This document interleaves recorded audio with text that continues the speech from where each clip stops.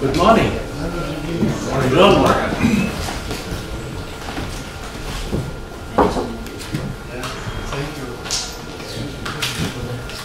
Good morning, everyone. For this press conference of ECA, I will be the host this morning. I will facilitate the speakers. They will introduce themselves. I will call them one by one, and we will have several interventions, and afterwards you can ask the questions related to what we have sent to you.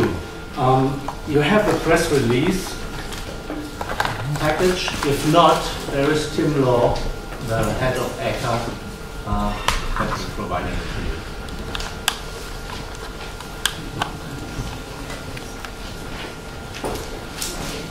Okay, I'm Matthias Katsch from Germany, one of the founding members of ECA. We have been here 2019 in the same place.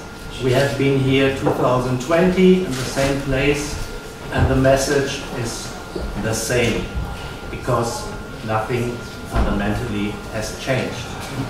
And I can say that ECA, Ending Clergy Abuse, is an association of survivors from over 20 countries.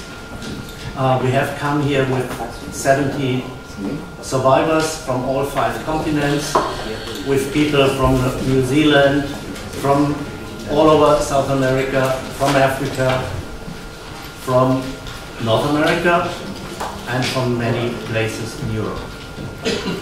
We try to represent survivors, victims who have been victimized by Catholic clergy in their childhood or youth, and demand justice from the Catholic Church. We are doing this in our countries, as I'm doing it in Germany with our association ECA Tisch. Others are human rights activists, have created NGOs in their respective countries. So we are getting stronger and bigger. We help each other, we support each other. If you have been here around in Rome the last days, you might have seen our efforts to demonstrate publicly against the non-activity of the Catholic Church regarding justice for the victim survivors of child sexual abuse. So with this said, I would like to introduce Peter Isley from the United States. He is also a founding member of ECA, has been fighting in these cases and issues for many, many years, and is one of the most vivid voices of ECA and of the movement of survivors in the world. So Peter, please. Thank you, Matthias. My name is Peter Isley, I-S-E-L-Y. I'm one of the founding members of ECA, and I'm also proud to be one of the founding members of SNAP, the Survivors Network of Those Abused by Priests. Both of these organizations were co-founded by Barbara Blank, and many of you know who she was and her witness and the impact she has made on this issue. I think it's fair to say that we wouldn't be here if not for Barbara. So in remembrance of her, she would be so thrilled that we have gotten this far with this issue. For all the supporters and survivors that have fought this fight, and for those that are no longer with us, especially those survivors that have taken their lives, there is an extraordinarily high rate of suicide among clergy abuse survivors. If we could just take a few seconds of silence to remember them, to think about them, knowing that their spirit is with us today.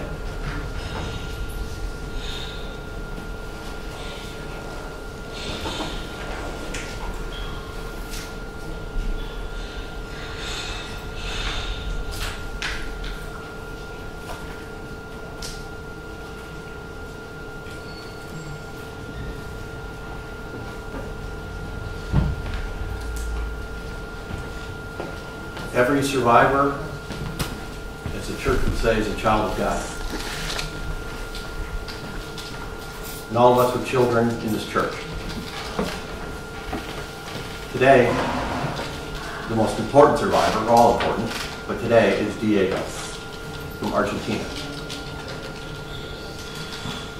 His voice, his testimony, what you're going to hear from him, should go in this room directly to Pope Francis. The front line of this battle, since Pope Francis was elected, was the country he came from and the region he came from. You cannot say enough about the survivors and activists and human rights lawyers and attorneys from Latin America. And you're going to be hearing from them in a few minutes. They have done an extraordinary job. They have walked with survivors and victims in that country and in that region, because when Pope Francis became Pope, the center of the abuse issue was there. They have a special moral claim upon this papacy and Pope Francis that none of the rest of us have. Pope Francis has refused to meet with them. Death survivors, you know that story, won't meet with them, won't talk with them. What makes it so painful and difficult is that we have to talk and present things about Pope Francis that people don't want to hear. Conservatives hate him. He can dismiss them because it's coming from conservatives, their criticism. Liberals don't want to know about it. They don't want to know about this.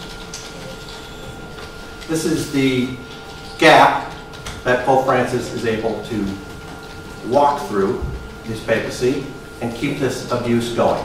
The conservative-liberal divide, which is all you're going to hear about at the Synod, or it's set up that way, is a false division.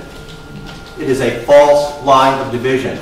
The line of division is, are you going to stop the abuse of children in the Catholic Church or aren't you? That's the only important line of division in this church and in this institution, and it has been for centuries.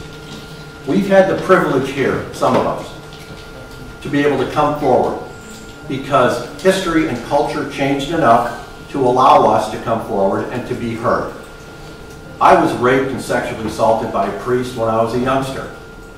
I am totally confident, I completely believe that if that opportunity that we've had came a generation before me, I never would have been sexually assaulted. Every time we see a child leaving a church, even when we're being criticized by their parents and grandparents, that's perfectly fine with us, because we know that child might never be harmed and raped by a Catholic priest because of what we're doing. And that's what keeps us going, because that's a secret blessing from them to us. Catholics tell us all the time, this has not made me lose my faith. I still have my faith. What I tell them is, it is great that you succeed where Christ has failed. Because on the cross, Christ lost his faith. And he lost his hope. But he did not lose his love. Make no mistake about it. This is a crisis of love in a religion that is supposed to be based on love. Let me finish quickly. So the foundational change we're talking about here is canon law. We can't go anywhere unless we change what is wrong with canon law. We've had canon law experts on abuse that have now drafted what is proper legislation in canon law about the abuse of children and vulnerable adults. It's really simple. If you have been found to abuse a child or a vulnerable adult and you're a priest or a cleric, you are going to be permanently removed from the priesthood. If you have covered up for abuse, you will be permanently removed from the priesthood. At the center of the old law is something that goes to the heart of what is perverse about this institution. Right now, if you are found to be guilty of abusing children and you're a priest, and it is decided that you're going to have to leave the priesthood, be laicized, and most of them aren't around the world, by the way, what is the crime that you have committed? According to canon law, what have you done? What is the crime? It's adultery. It's the violation of the sixth commandment. Adultery. So when Diego was being raped, and this person was being assaulted, and this 7-year-old was being abused, he or she was committing adultery with the priest. Consenting. You know, adultery takes consent from two people. And at the heart of this is the issue of consent.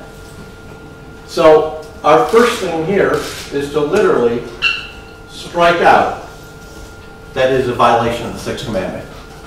So it will no longer be so absurd and perverse. Until you change that, you can't. Cardinal Hollerich, who we had an encounter with, and taped that encounter, quite by accident, about this issue. He's the head of the Synod. He's Pope Francis' man for the Synod. We had an extraordinary, Sarah Pearson here from ECA, conversation with him. That conversation's on tape. We are happy to share that with you. We have the link available. We'll share it with you afterwards. And what this man said, and how he has told the truth for once as to what's wrong with this institution, what's wrong with this system. He said that Pope Francis is not in charge. He can't do anything really about abuse because he takes orders from the Curia. He's taking orders from someone else. Think about this. And this is being told to abuse survivors. He also said the only thing we can do is slowly replace bishops. So in other words, if you're a victim in this diocese and you have a bad bishop, you just have to wait. Those children have to wait until there's another one.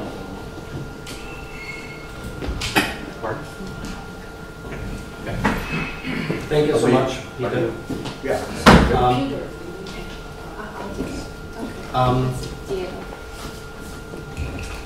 Thanks.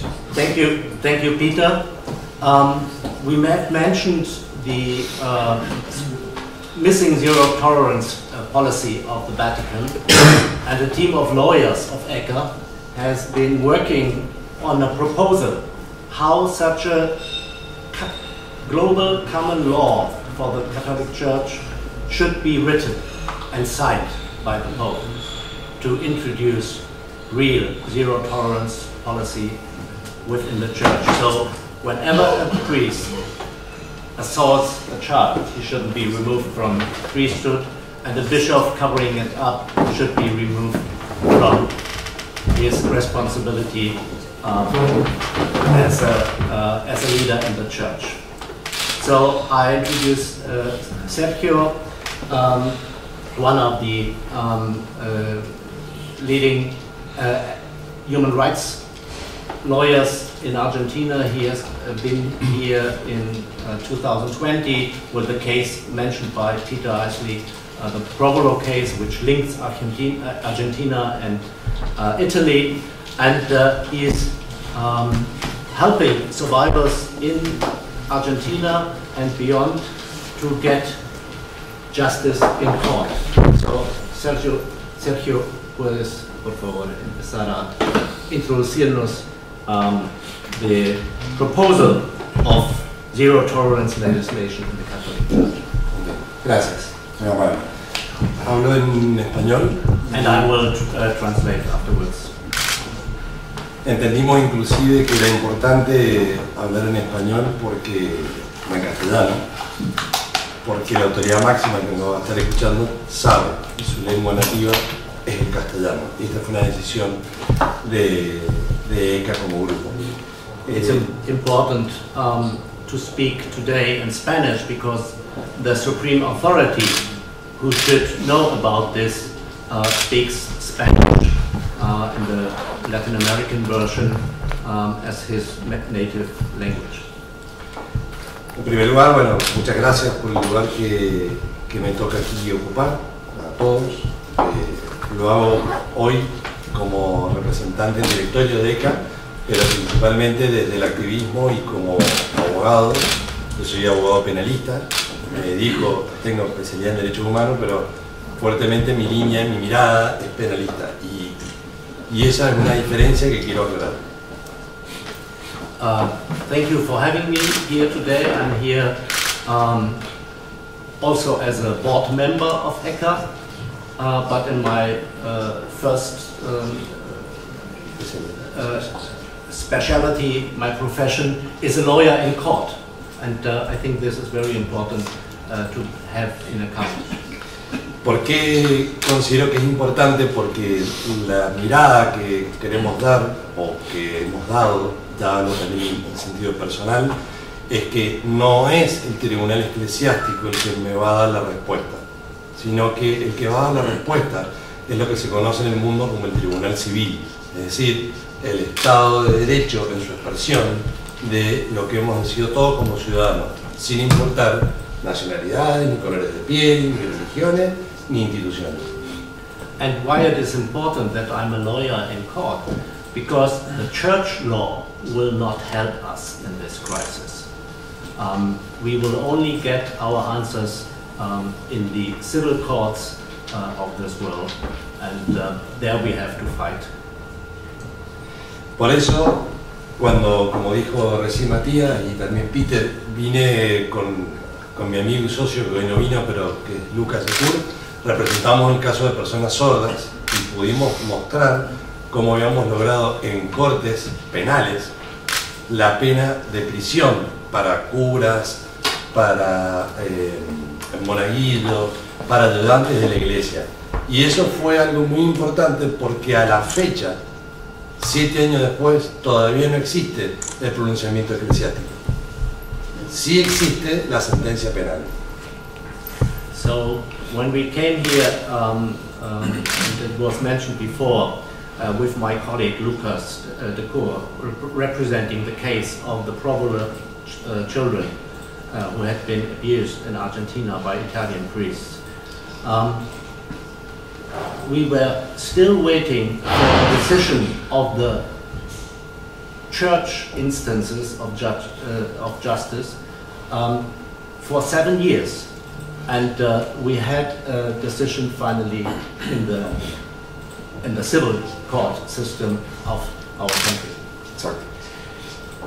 Por eso hoy me toca representar como argentino y como abogado, y la idea como el equipo internacional de grupos que pertenecemos a ECA, de abogados, es llevar el caso de Diego Pérez, donde aún la Iglesia no se ha pronunciado en búsqueda de la respuesta, de la responsabilidad de quien fuera su abusador sexual, sino que además ha ocultado esa información.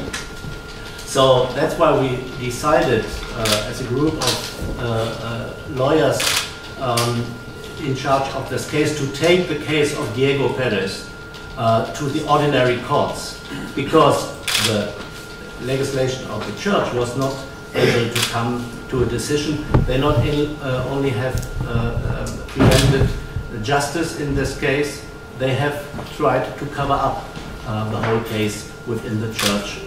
So we need to bring it to an ordinary civil court. Por eso es importante que esta parte del encubrimiento no la diga yo, sino que la diga Diego en primera persona y cuente qué es lo que sintió y cómo vivió y vive en la actualidad el encubrimiento de la Iglesia Católica como institución. So that's why I think it's very important that Diego himself described the cover-up he has been victim of, and described how it feels as a survivor when those who have been responsible for your abuse are not punished, but the case is covered by the church authorities. Muchas gracias. Thank you. And now I want to ask Diego to tell us about his case. Diego, I will translate you. Yo hablo en español, en castellano. Sí, no, está bien. Bueno, agradecer también poder estar acá, a ECA, y bueno, llegar hasta acá, todo el proceso es muy difícil, ¿no? Aún actualmente, ver decisiones de la Iglesia que está tomando de poner enfrente a un encubridor, como fue en mi caso, y en varios casos de allá de Argentina, seguramente muchos, a una persona que no debería estar en este lugar. Decirle a Francisco que tome ese pedido, que ya lo pedí una vez y no me escucharon, resulta muy It's very hard for a survivor coming here to Rome and see that the man responsible for the cover-up operation in my case and probably many other cases is not suffering any consequences for his misdealing of justice, but he gets promoted and gets a new office and a new responsibility in the church. Bueno, contarles un poco también cómo fue el tema de la denuncia, de haber denunciado al abusador, que fue Eduardo Lorenzo, ¿no? Digamos, llegó una etapa de corto plazo por la investigación de la justicia, ¿no? Que tampoco ha hecho mucho por investigar, con ayuda también de la Iglesia, ¿no? Encubrieron todo el caso. Me costó 10 años nuevamente luchar de nuevo, empezar de nuevo con la lucha de justicia, ¿no?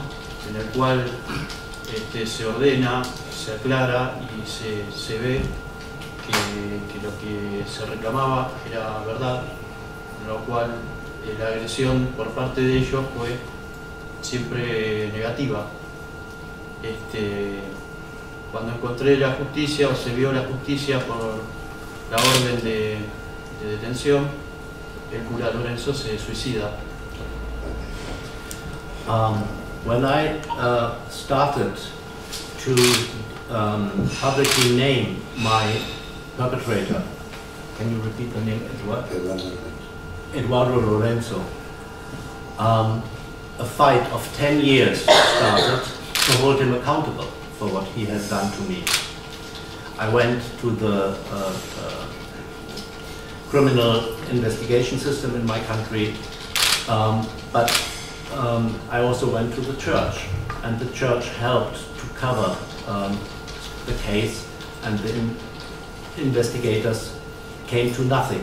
It needed 10 years to convince the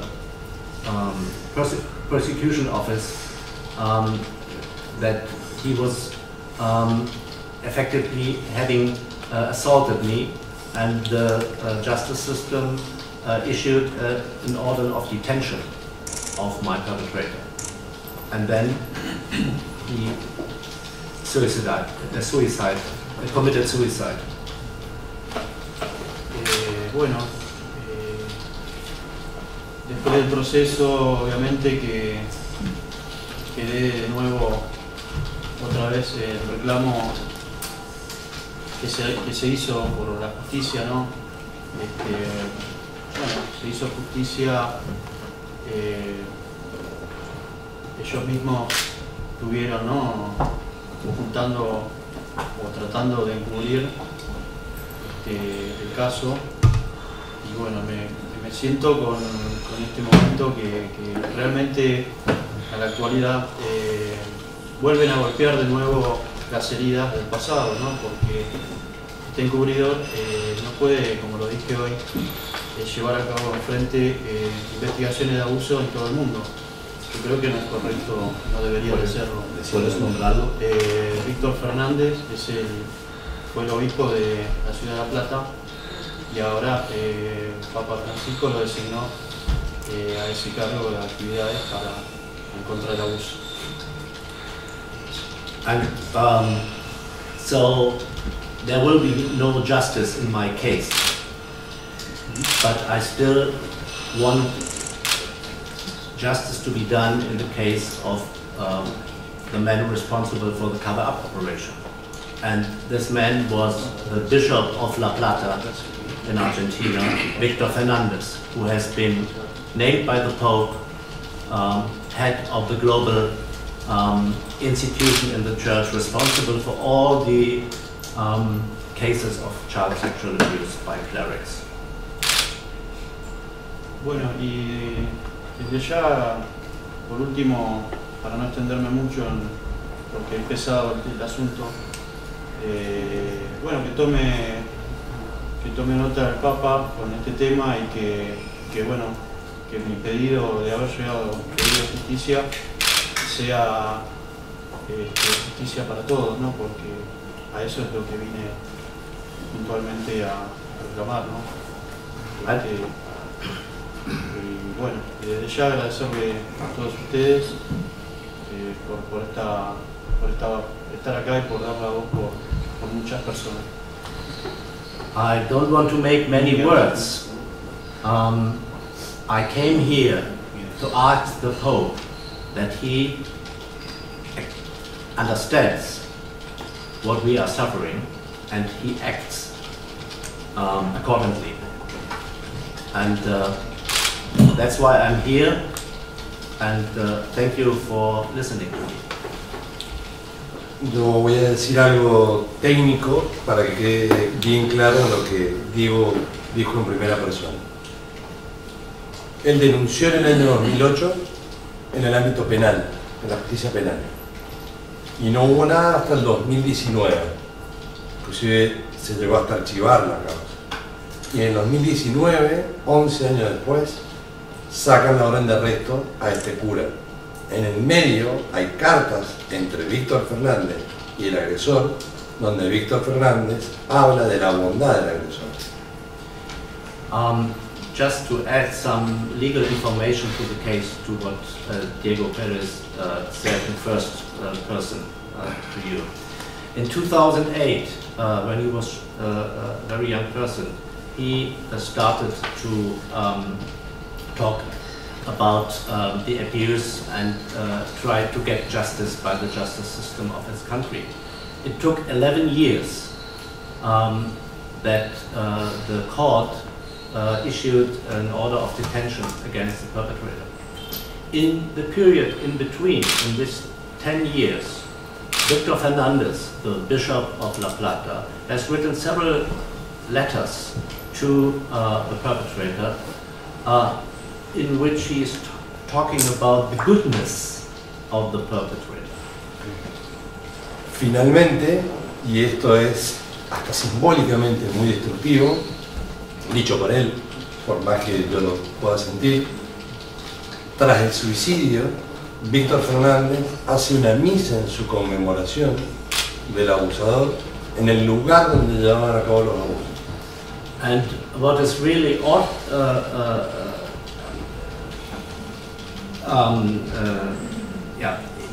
it quits my words listening it.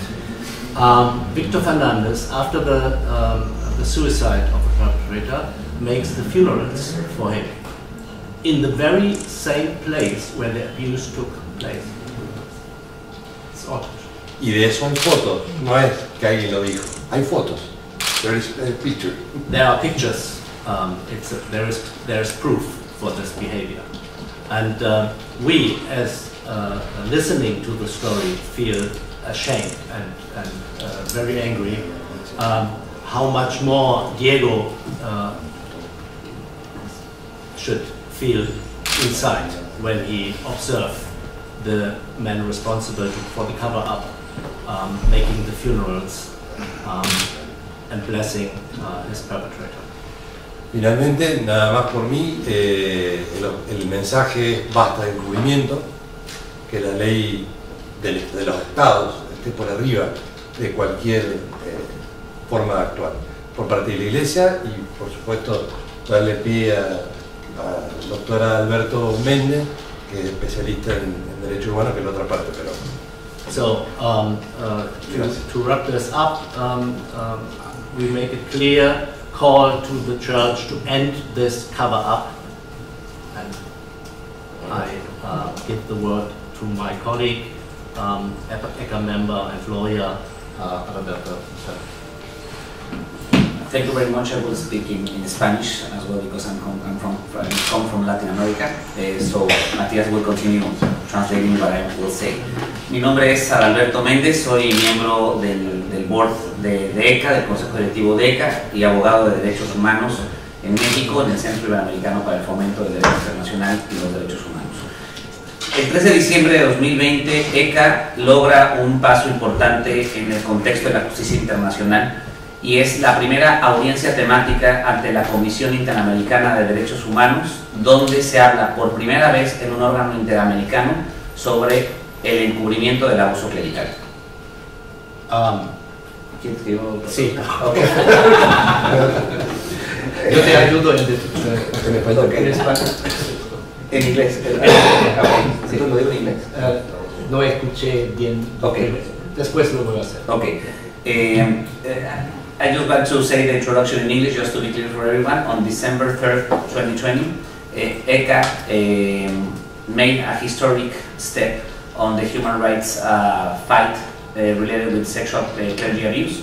Specifically, we gave the first thematic hearing before the Inter-American Commission of Human Rights, where for the first time in the history of the Inter-American Commission, clergy abuse was discussed in an international organization, and specifically we addressed the covering up of the states, of Latin American states, specifically on sexual abuse.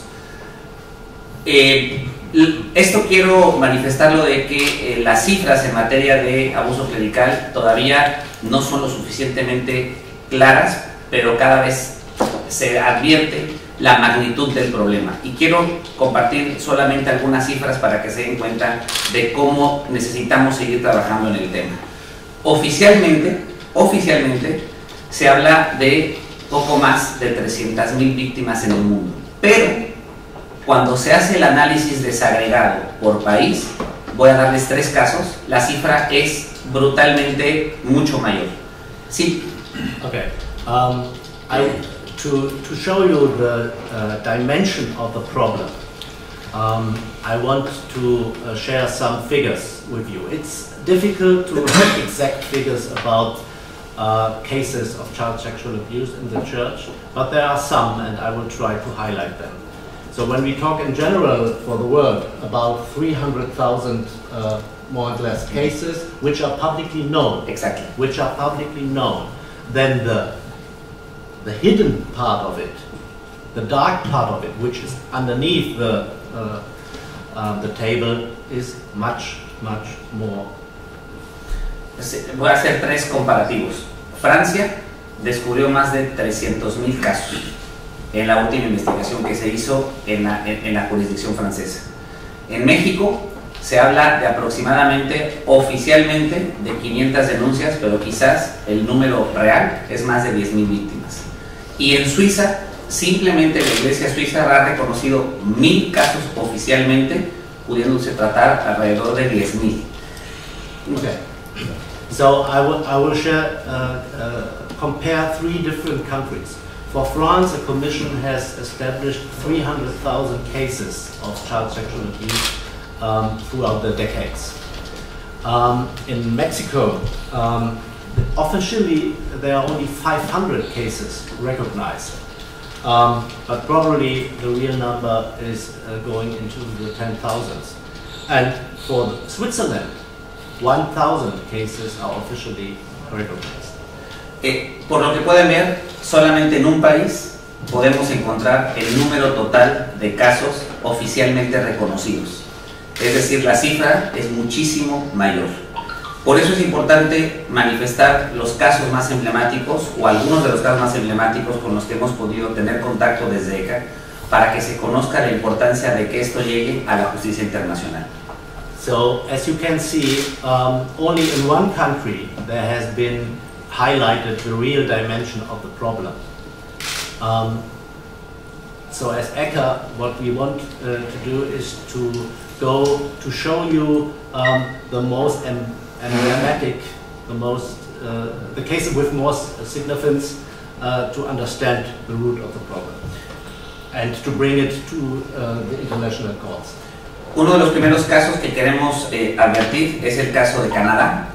En Canadá, desde finales del siglo XIX se establecieron distintas escuelas para atender comunidades indígenas que eran administradas por la Iglesia Católica.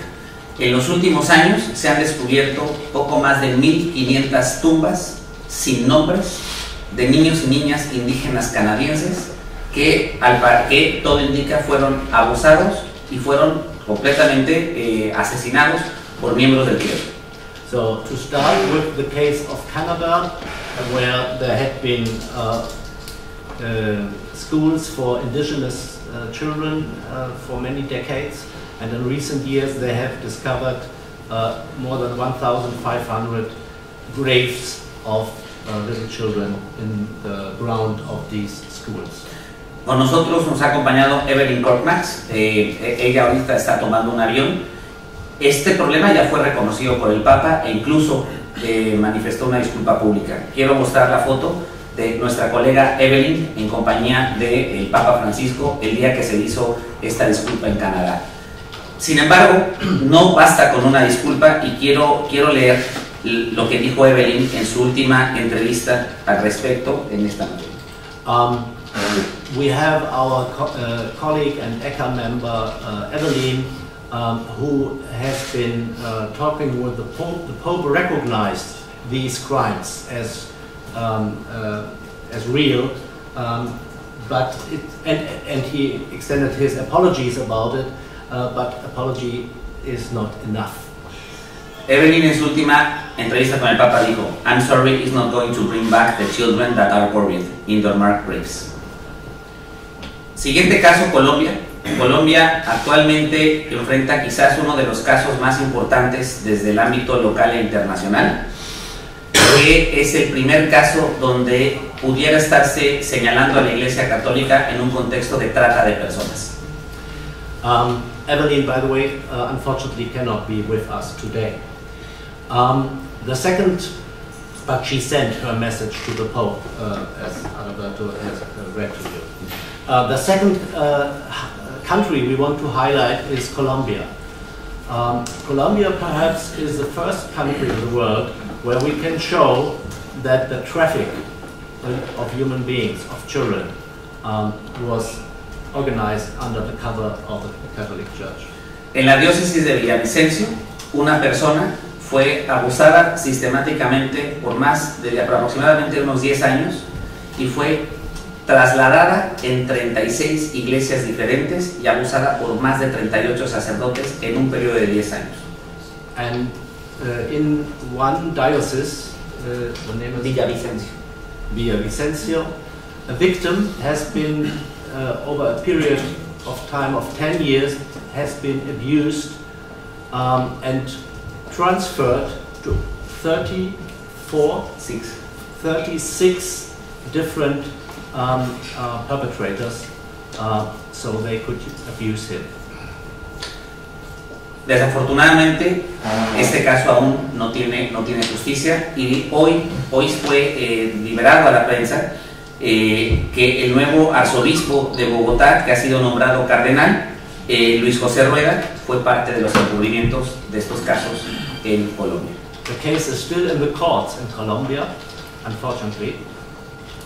But in recent days there had been news coming in from Colombia that the Archbishop of Bogotá, who on Saturday has been named cardinal by the Pope, is involved in the cover-up of these crimes. Con nosotros está Marcos Torres. Él es un sobreviviente de un caso de abuso en Buenaventura, en Colombia, y es abogado de víctimas y abogado de derechos humanos en Colombia. Quien quiera saber más del caso y más detalles al respecto, Marcos nos está acompañando en esta causa desde ECA.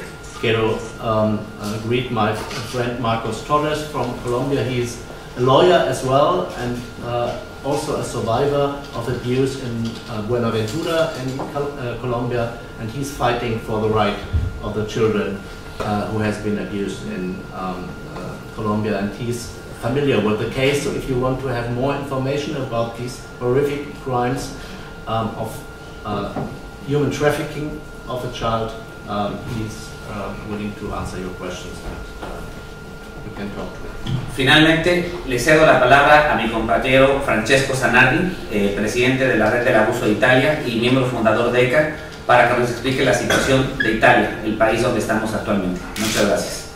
And to finish, my last example will be Italy. So I give the word to my friend Francesco, who has been leading the fight here in Italy with his association, and he will explain us the situation regarding Italy.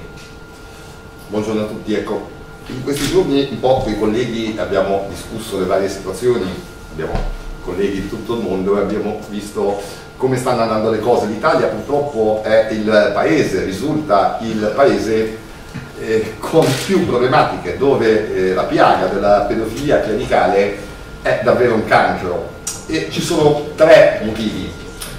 Il primo motivo è la stampa italiana. La stampa italiana sta producendo da circa 4 anni fake news in questo senso, non, purtroppo scrivono ciò che esce dal Vaticano, ma scorrettamente, deontologicamente in modo scorretto, non fanno mai, non chiedono alle vittime se in realtà quanto dice la Chiesa è vero, non sentono, diciamo, un contraddittorio delle vittime. Questo deontologicamente è un gravissimo problema, perché disinforma anche i lettori.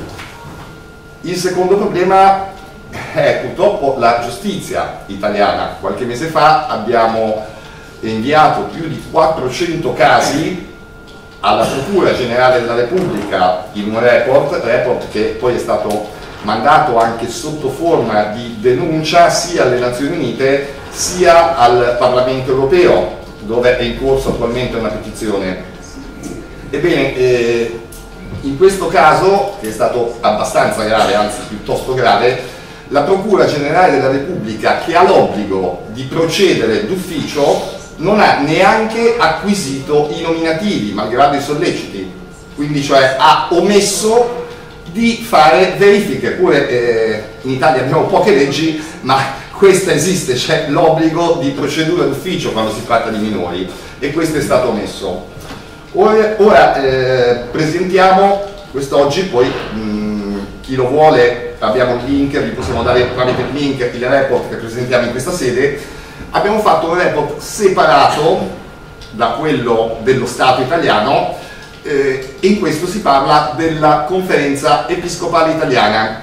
Noi abbiamo avuto diversi incontri direttamente con il presidente della CEI, il cardinale Matteo Zuppi, che io non so chi di voi era alla prima conferenza stampa. Quando io intervenni di fronte a Zuppi, Zuppi mi disse: ci vediamo e se avete dei nominativi portateceli. Benissimo, ci siamo visti, i nominativi non li ha voluti, cioè non c'è stata possibilità di dare questi nominativi. Parallelamente, io parlo di Zuppi perché in realtà è il capo dei vescovi italiani, è il presidente della conferenza episcopale. Purtroppo abbiamo decine di casi, e qualcheduno lo documentiamo nel report che poi vi posso dare, dove anche i vescovi fanno la stessa cosa, anzi addirittura dietro segnalazione tu fai la segnalazione al vescovo, come è successo a noi nel caso di Imperia del vescovo Suetta. Bene, lui ha risposto minacciando querela, cioè il vescovo, gli sportelli diocesani in Italia, se cerchi di dargli informazioni spesso e volentieri ti intimidiscono, minacciando querela. E questo succede, figuriamoci, la rete d'abuso non si spaventa di sicuro dietro la minaccia di querela del vescovo, anche perché non la farà. Purtroppo provate a mettervi un attimo nei panni di una vittima che va a denunciare in uno di questi sportelli diocesani e viene minacciato di querela.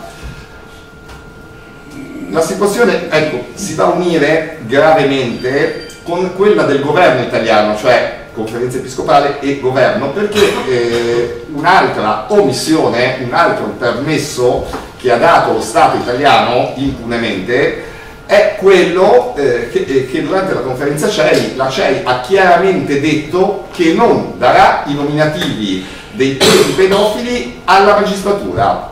Cioè, in pratica la magistratura ha lasciato facoltà alla conferenza episcopale di insabbiare i casi, cioè di omettere le denunce, di omettere la giustizia alle vittime e via dicendo.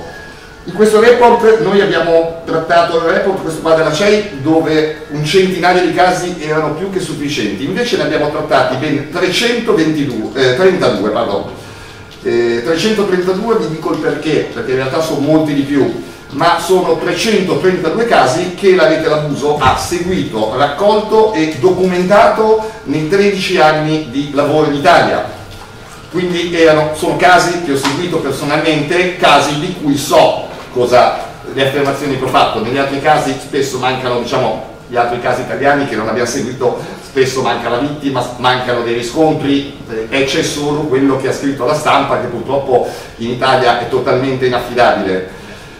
Ebbene, in questi 300 e passa casi un dato che emerge davvero terrificante, perché come vediamo in Francia, in Spagna, insomma in tutto il mondo, anche se non piacevolmente, le conferenze episcopali si sono messe in moto, in Francia addirittura risarcendo le vittime, poco, ma di fatto c'è stata un'attività.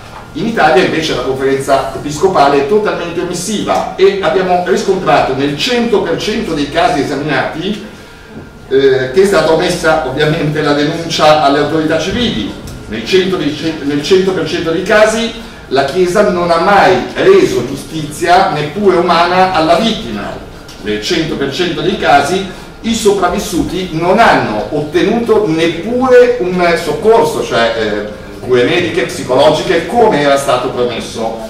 Di nuovo, nel 100% dei casi non c'è stato alcun indennizzo, anzi, quando io parlai con il presidente della CEI, Matteo Zuppi, oltre a non volere i casi, e chiesi, ma almeno di quella limitata fascia che volete analizzare, che era quella dal 2000 al 2023, ci saranno risarcimenti? E Zuppi mi ha detto, no, per carità, se iniziamo a risarcire le vittime poi vengono tutti a denunciare. Ecco, questo è un po', diciamo, io direi che è un fatto abbastanza grave, perché di fatto la CEI sta facendo dossieraggio, cioè sta acquisendo dalle vittime i nominativi dei preti pedofili per poi spostarli, eccetera eccetera, come vedrete nel report di 8 pagine che adesso non mi dilungo a spiegare perché poi ve lo leggete. Di fatto spostando quei preti, imboscando, insabbiando, di fatto non facendo proprio nulla. Ecco, lascio perché il tempo a disposizione mi fanno segno che è poco. Prego. Regarding the time, I would ask you to come to an end.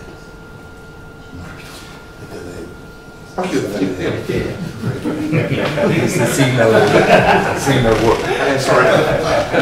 Meno non potevo dire. Non potevo dire di meno, scusate.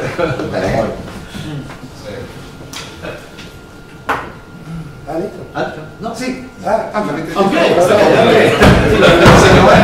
Thank you. Poi vi do il report per la ricetta, ecco, diciamo, anche perché è davvero lungo e impegnativo. Why it's important for us to give the space for Francesco here? Because it's so difficult in Italy to talk about these issues. So when we are talking about the dimension of abuse, Italy is the big dark hole where we wait to come out of the dimension of the problem. And he and his association are fighting constantly on these issues. We have another example here just to show you the diversity of ECA and the diversity of the abuse within the Catholic Church. And I welcome Janet Aguti from Uganda, who will share about her fight as a human rights activist, and similar to our friend from Colombia. She is fighting her fight for justice because she is a survivor of child sexual abuse as well as many of us are. Janet. Thank you very much for the introduction. As he said, I'm Magoti Janet, an activist from Uganda. For us, it's more painful that the statistics are being mentioned here, but then in Africa, you might not find as much because of the fears that are attached and the societal norms that are attached to being, first of all, sexually abused, and now worse, to be a victim of clergy abuse. For us, the state works hand in hand with the church, and we benefit a lot from the church. So it makes it harder for the state to know how to navigate the situations when they come up, and the cover-ups are even worse in Africa, because the priest, once there is any allegation of abuse, is then transferred to another African country or to the nearest diocese around, just to remove to cover up the situation so that the entire generation doesn't get to know it. It becomes even harder for a victim to come up and say they've been abused by a clergy because of the benefits that we have. They have helped us to build schools, they have helped us to build hospitals, and you don't want to be the first to come up and point fingers at them, because then the community is going to turn against you because you're closing the wells that they're benefiting from, the waters that we're drinking from. So what amount of strength are we going to get as Africans to even report the case to the local police if this is happening worldwide? Our brains, our mindsets are still different, and we really believe that priests can cause no harm. But the reality is, with the people that I've worked with, the cases that I've received in my organization, they do cause harm, and it's even worse for the women and the children. My request is going directly to the Pope. Once the zero tolerance law is signed, it is a stepping stone. It's the foundation of how to navigate the situations. You cannot start a journey if you don't know where you're starting from, if you don't have a starting line. And in my opinion, the zero tolerance law is the starting point to know how to navigate and end the cover-ups in the Catholic Church. Thank you very much. Janet, thank you so much. Voy a hacer, I will have a short wrap-up in Spanish for our friend.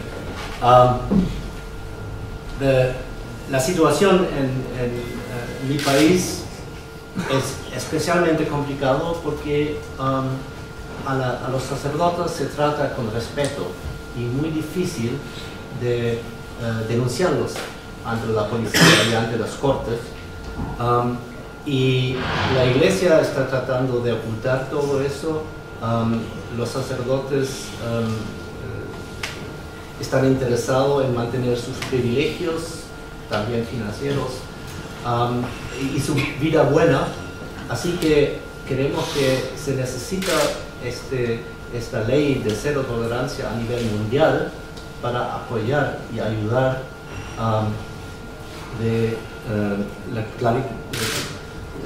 la clarificación de los casos de abuso en nuestro país. Y por eso yo llamo al Papa de firmar esa ley. And with this said, I want to highlight the work of our lawyers, which is included here in the package you have. They have formulated a law, a proposal of law to replace those articles Peter Eisley mentioned in the beginning, and to put a real working instrument in the canon law of the Church regarding child sexual abuse. These paragraphs could be signed tomorrow by the Pope. They will work. And if the church has a better proposal, so they should come forward with it. But as it is, it cannot stay. So if you have any question regarding the proposal of law and the paragraph, they are very simple, very clear. You can ask Sergio or Alberto, our experts in civil law and in court law, about the terms of this law of zero tolerance. And we started with Argentina. We heard about Canada, Colombia, Uganda, Italy. It's almost the whole world which is part of this crisis. And the answer is here in the center of it, in the center of the global Catholic Church. That's why we're coming here to Rome. Not because it's a wonderful city, it is, and we enjoy it. But we come here because we need to hold accountable those in charge. And those in charge are the cardinals who are supporting the Pope, and one of the most important cardinals is the Cardinal Honoris at the moment in his role as relator of the beginning World Synod of Bishops coming to Rome. And as Peter Eisley mentioned, we had an encounter with Cardinal Honoris. He can explain more in detail in a few minutes about it. And it's a very disturbing message which came out of this encounter. By accident, as mentioned, this was filmed. And you have a link in your documentation where you could check this film by yourself. We will not show it here because privacy laws in Europe would prevent us to do so. And we don't want to break the law. We want to enforce the law. That's why we put a law of zero tolerance on the table. But what our colleagues learned in this conversation is so important and so disturbing. That's why we want them to tell us about this conversation. Peter.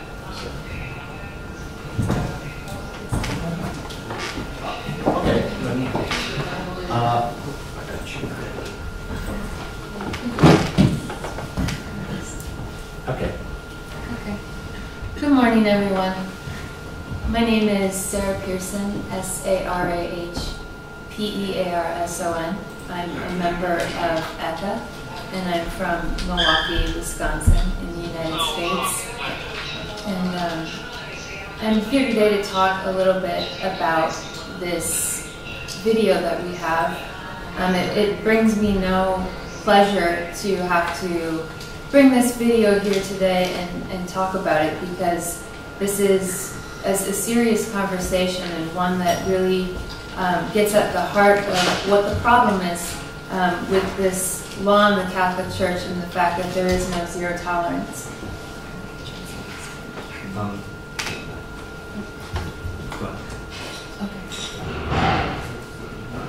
So I'll tell you a little bit about this encounter. My colleague Peter Eisley and I were on a Zoom call, and we looked up and we happened to see the Cardinal Hollerish. And this was really important for us because we had written to him at the beginning of September.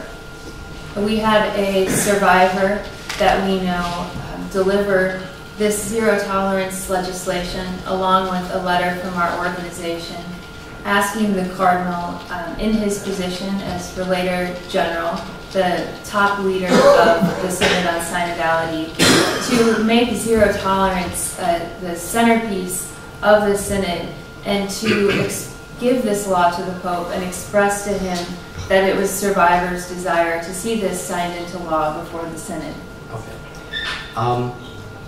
Para entender por qué es tan importante esa conversación al lado que tuvimos con el Cardenal Honoris, desde hace varios meses estamos tratando de conectar con él, porque él tiene este importante rol en el sínodo, y le presentamos la ley de cero tolerancia que hemos que hemos hecho para que lo pase al Papa, para que el Papa decida si quiere firmar esta ley.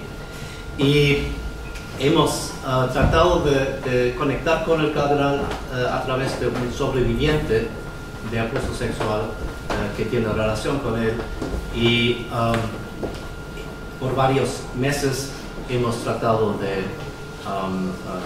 conectar, y ahora de un momento al otro nos encontramos con él aquí en Roma, en la calle, en el momento que estamos haciendo una conversación por video. We had hoped that we would hear back from our letter from the Cardinal, and we had not. So my colleague Peter Isley and I were on a Zoom call, and okay. The Cardinal had promised to deliver this letter to the Pope on a meeting on September 18th. He told our friend who is a survivor of clergy sexual abuse that he would ask the Pope to read it, digest it, and to take it seriously. So, el cardenal había prometido a nuestro amigo sobreviviente que le había entregado nuestro papel, nuestra ley, que iba a pasarlo al Papa directamente. Lo había prometido en una conversación en septiembre. This is not what happened. So we were on a Zoom call. We were sitting on the street at a cafe, and we looked up, and there he was, Cardinal Hollerich. So we had to go over to him, and we had to start a conversation.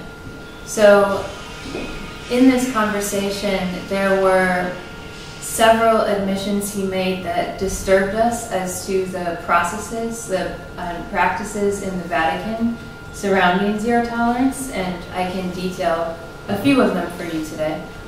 So, estábamos sentados en la calle aquí en Roma haciendo una conferencia por video, y en este momento pasa el cardenal Hollerich, que habíamos tratado de encontrarnos con él durante varios meses. Así que tuvimos que pararnos y conversar con él, porque era una oportunidad única.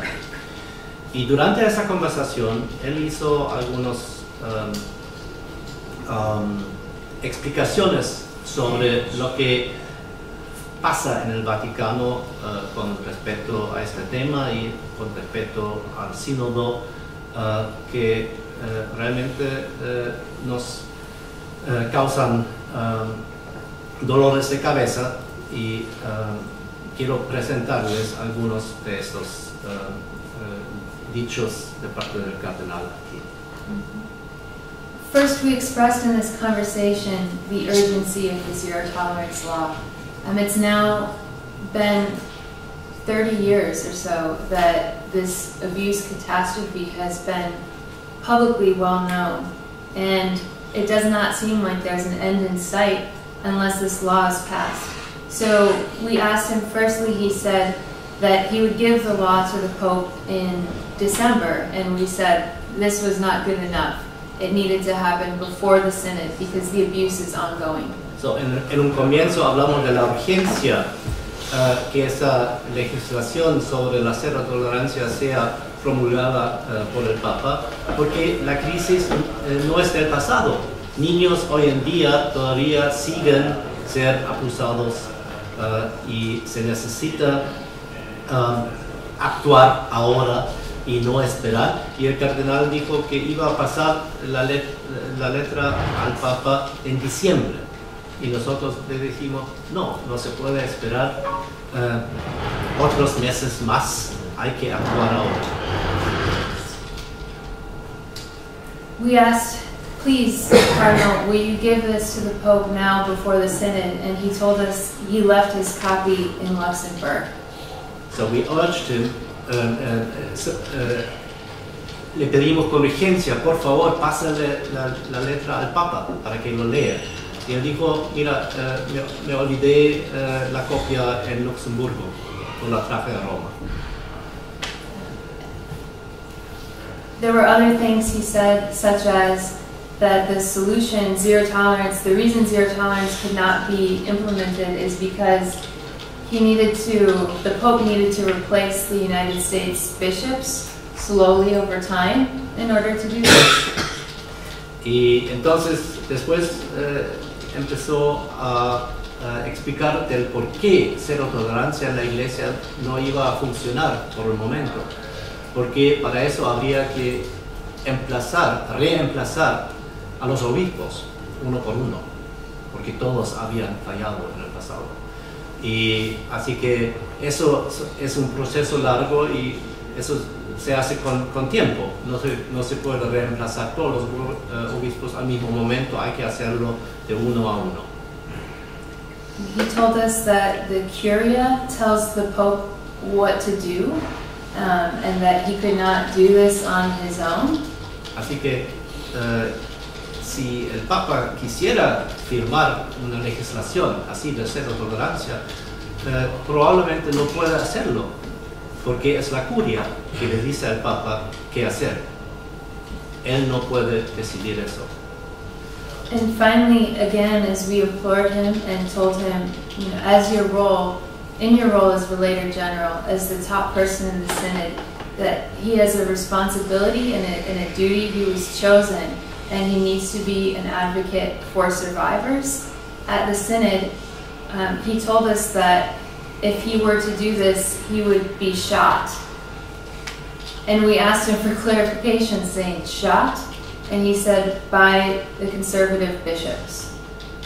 Así que otra vez le pedimos, por favor, entrega la letra y toma la responsabilidad que usted, el Papa, le ha dado como relator del sínodo para adelantar estos casos de abuso sexual clericales y hacerlo un punto de debate en el sínodo. Y él dijo, mira, si hago eso, me matan a balazo. Y ellos preguntan, ¿pero quién lo va a matar? Los obispos conservadores, fue la respuesta. Now, you have to understand this was a devastating conversation to those of us who were advocating for the zero tolerance law to be passed. Like I said before, this is not something we take joy in having to share this. It's a burden to be a witness and a part of a conversation like this. Eso fue nos dejó muy deprimido esa conversación, porque sentimos como una carga encima que tenemos una responsabilidad de hacer algo en favor de los niños y niñas, y aparentemente eso es muy difícil de que se llega a hacer. And the reason we shared this link to this video for you to see it for yourselves is because we feel it's imperative that people know how the top leaders at the Vatican are discussing this issue and handling it between them. Y la razón por la cual compartimos esa conversación con ustedes y les demos la oportunidad de ver el video por ustedes por sí mismos como periodistas, porque creemos que es importante que el mundo sepa cómo los más altos funcionarios de la Iglesia Católica internamente piensan sobre este asunto. Finally, I want to add, we heard during this conversation, because the Cardinal left his copy of the law in Luxembourg, we asked if we could print out another one and bring it to him. So he told us to bring it to the Jesuit Curia.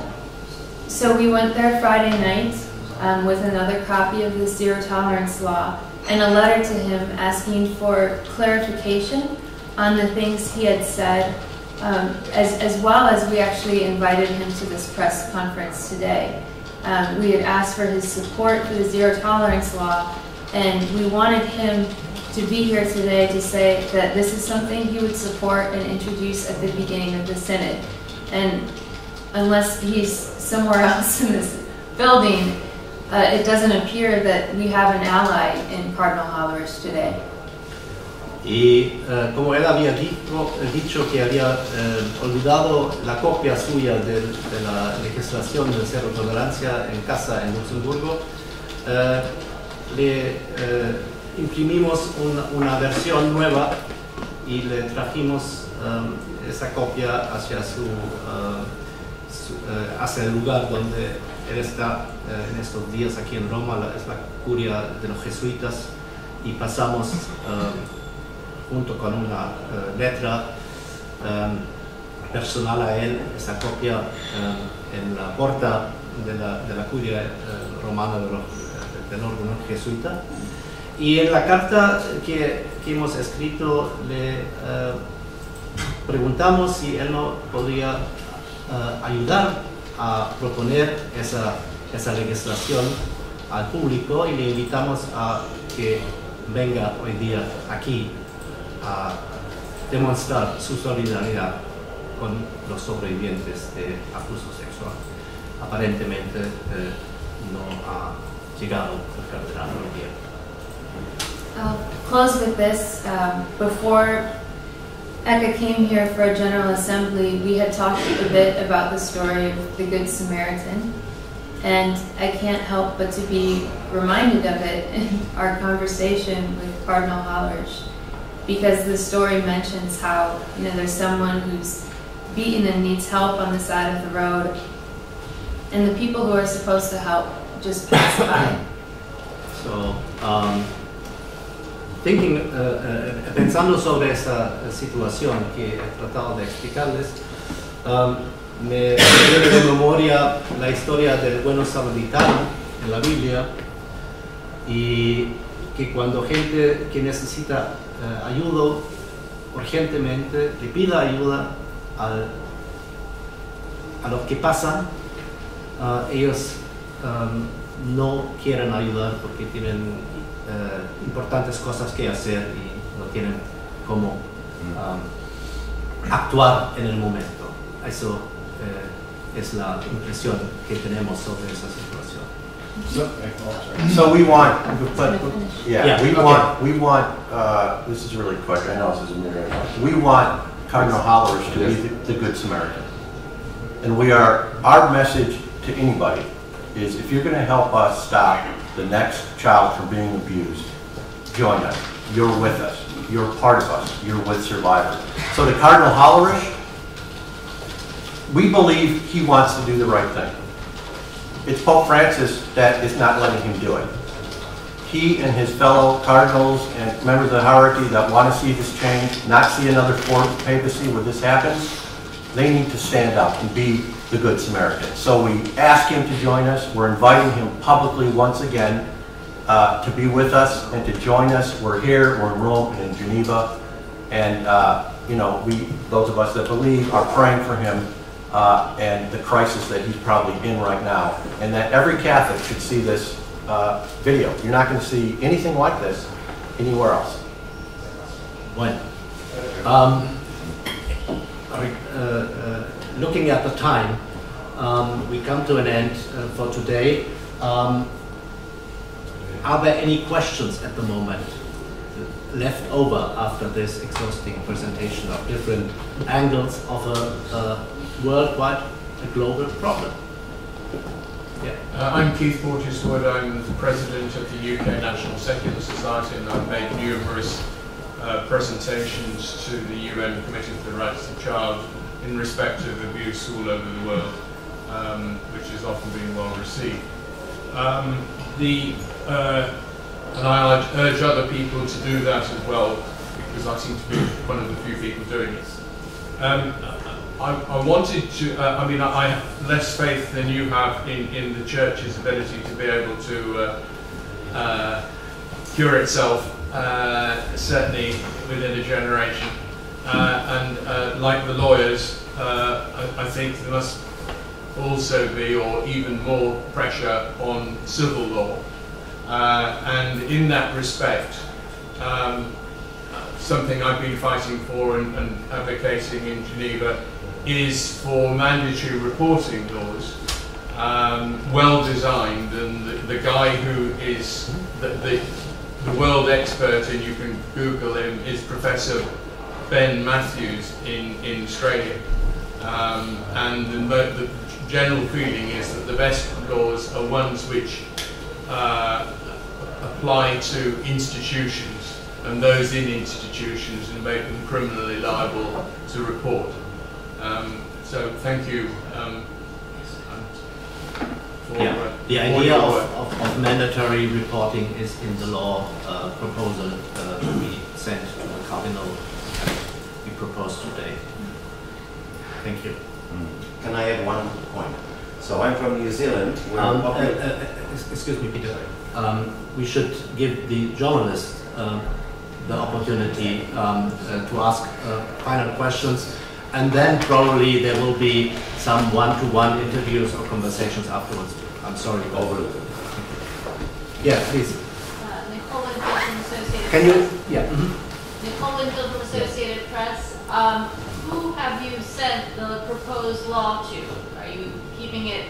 I mean, is Hollerich your only hope? Have you sent it to bishops' conferences? Have you sent it to the DDF? Have you? Who are you sending it to? We have sent it on several ways to the Pope, and we try to find people near to him to give it him personally.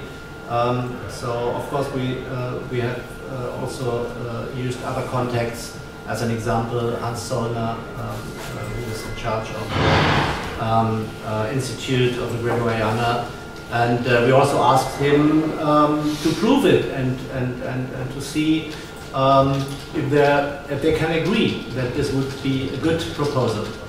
And we invite all the kind of lawyers to have a look on the proposal. It's now public, and they have better ideas to come forward and do it. But the important point, Peter and all who have been here today in this conference are trying to make is it's urgent. We cannot wait. Because the cases of Diego happened at a time when Peter Isley was already fighting for or against child sexual abuse by priests. And what he said about his own case, that it would have helped if someone a generation before would have called out these crimes publicly, it's true today as well. It's still happening. It's not something from the past. And we could talk to Janet about the situation in Uganda or in other African countries.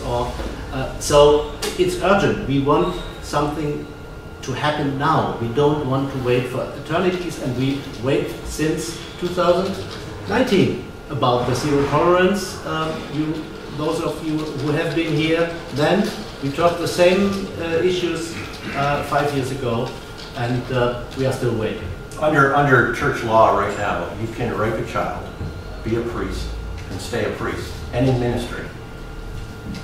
That's the problem. As for the DDF, we have absolutely, and no one should, have any confidence whatsoever in that office. He just put into that office a man who has a demonstrated history of covering up child rape and abuse. That's who Pope Francis puts in charge of the office to handle abuse investigations. No confidence whatsoever. When he fires the man and puts somebody in there who should be a layperson, it should not be a priest, it should be a layperson, then we'll have some confidence. Victims, Catholics, no confidence whatsoever in that office. Well, what happened this week is incredibly important. One, it's about Fernandez. These are the two most important individuals, two most important cardinals in the Catholic Church right now. The two most important. One, who's going to be handling all the abuse cases. Two, the man who's going to be running the synod. And that's why we're back 10 years. We have easily went back 10 years on this issue this week. Thank you, Peter.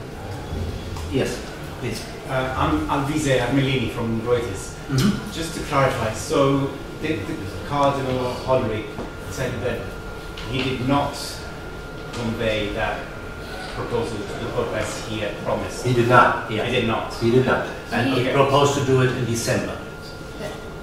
He did say at the end, and if you, in the press packet, there's a QR code and you can watch the video for yourself. He says, you know, when we implore him to give it to him, I'll give it to him, but it won't be as effective as like if he had given it to him. Apparently he's waiting for a personal audience, so he can give it to him in person. But you said he had an audience with the Pope on September 18th, right? Exactly. Yes. Exactly. I mean, so if we he saw does it now, if he then maybe it will disappear, or he will not read it, or we don't know the reasons why. We saw Father Martin when we delivered the letter, the American priest, and we asked him, make sure he gets this. He's like, no, he's going to get it. But he just saw the Pope that day.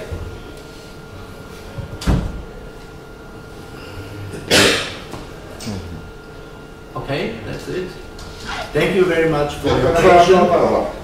But it's not over until it's over. Our friend Francesco has the final word, but a short one, please. Nella fretta prima mi sono dimenticato di dire che questo report, che appunto poi vi darò, domani sarà depositato come allegato alle Nazioni Unite. Domani saremo a Ginevra presso il Comitato per i diritti dell'infanzia, dove la Chiesa non ha aderito alla Convenzione ONU per i diritti dell'infanzia, ma lì abbiamo depositato già il report contro lo Stato italiano, e questo allegato va ad aggravare quel report, cioè va a dimostrare per quello che è separato. In questo report non si parla di Stato, si parla solo della Chiesa, e questo deposito sono le prove in pratica che andranno a aggravare il favoreggiamento alla pedofilia del governo italiano e della magistratura italiana.